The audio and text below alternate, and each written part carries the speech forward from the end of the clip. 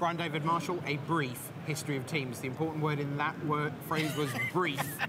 Go on then. So, 3 years of the World Magic Cup. This is the 4th season, but World Team Competition has been going on for 21 years. It's 21st year, Andy. And shockingly to me, only 11 nations have won a World Team title. USA, Canada, Germany, Japan, Netherlands, Switzerland, China, Slovakia, Chinese Taipei, France, and of course last year, Denmark. Yeah, I mean, Team USA won a lot of them early, so been a lot of countries winning lately. That just hasn't always been true historically. You're right. Yeah, so when you look at those teams, there's some pretty, you're a Hall of Famer.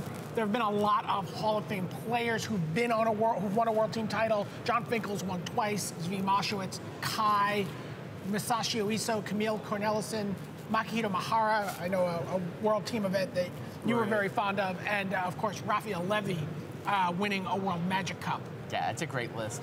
I love that. Just it puts in perspective how big a deal this team competition has been historically. Yeah, right. There you see the French team that won the World Magic Cup in 2013 with Raph Levy at the helm. And the famous Rakdos return at the very end. I mean, they left it as late as humanly possible to deliver.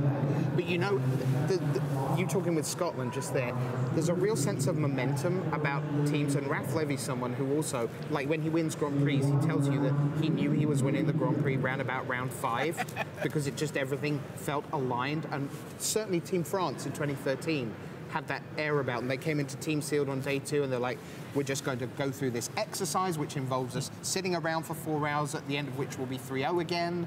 And they knew. And they feel very good going in, but not a lot of teams have won multiple World Team titles.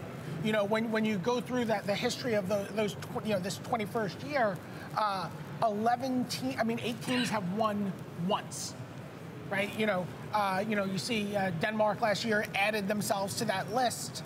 They became the 8th team to win a single title. Martin Mueller, of course, and such an ascent for him into the upper echelon of the game. But the number of teams that have won multiple times is very small. Only 2 teams have won twice. So if you look, you'll see Germany and Japan are 2 teams that have won the title twice. Recently, Japan, 2011, Ishida, Fujimoto, and of course the Hall of Famer Makihito Mahara. And they're still alive, still fighting to become a team to win a 3rd time. Because only 1 team has won more than twice. Yeah, this is not a hard trivia question. This is not a tricky one. Team USA dominated this competition in the early years. Yeah, they've won the World Team title. 8, if I'm not mistaken? Yeah, 8 team titles. They haven't won since 2008, and they've never won the World Magic Cup. And they're not winning they're not going to win it this year. Eliminated at the end of day 1. Possibly could have been eliminated even if they'd won that last round, and we saw the team that beat them didn't advance. And of course, the World Magic Cup, 3 teams were still alive coming in here who've won before, looking to repeat. There you see the 2008 team that won. Yeah, incidentally, it's worth noting, on that previous graphic there, where they had the big check for $12,000, that was for Team USA. Right. Tomorrow, that check will say, paid $12,000 to you, and you, and you, and you. Yeah, it's $48,000 to the winning team. That's pretty good inflation, all Not in bad. Yeah. Thank you so much, yeah. I think that's one of the best teams ever in team history, by the way. Jacob, it's not often that the team that looks like they should be dominant is dominant, but those 3 walked in, everyone knew they were the best team in the room, and then they demonstrated they were the best team in the room. There have been some pretty dominant U.S. teams early on in the history of World Team competition. The early U.S. teams were just a cut above the rest of who was playing Magic. Because that's where the game started. The game started in the United States, and it really radiated out to the rest of the world. If you look at the World Magic Cup, of course, Chinese Taipei still alive. How are they looking right now? They're in, let's just have a quick look here as we head down. They're in this weird situation where, because they're a bottom seed, they're 2-0, fabulous, great job, but it could still be a 2-1, 2-1, 2-1, and they're the bottom seed and they're the third 2-1 out. In their pursuit of repeating, France won in 2013. They're still alive and in great shape. They're 2-0 at the top of their Yeah, and pool. they're through. Yeah, they're So through. They're into the top 16. And of course, Denmark, last year's champion, still alive.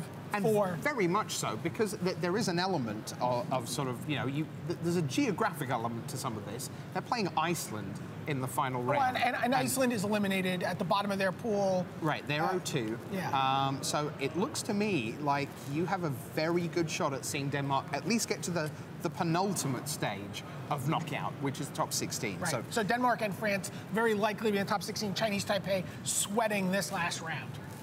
It's certainly what it looks like. So, any sense yet of where this year's title might be heading? This year's crazy. I mean, it could be anybody at this point, which is kind of what's been so fun this weekend. Who knows who's going to win this tournament? It has just been glorious chaos. I honestly like France right now. I like France to become the first team to surpass the 2 titles for a nation other than the United States. Well, we are about to find out. It looks to us like we have an elimination match coming your way, a straight shootout between the Swedish team of Philip Sand Jolarsson and Anton Johansson up against the New Zealand players Danny Liao, Gene Brumby and Jason Chung. Somebody goes home right after this.